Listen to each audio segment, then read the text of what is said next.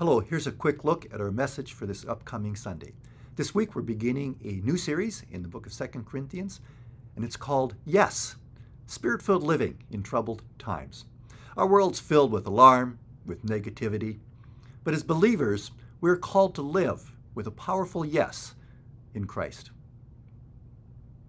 How can we live with confidence in such a troubled world?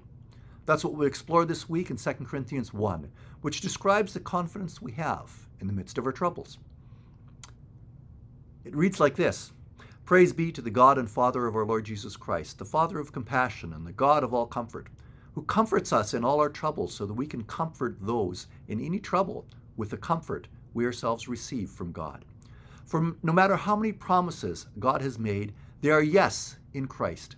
And so through him the Amen is spoken by us to the glory of God. As we explore this book, we'll unpack some of the troubles Paul endured.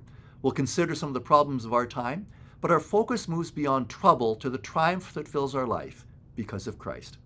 I encourage you to read this chapter, this book, and the headlines of our time with this perspective. Thanks for taking the time for this message preview. Hope you can join us this Sunday at 10, whether that be online or in person, or you can catch us later on our YouTube channel. Take care, and God bless.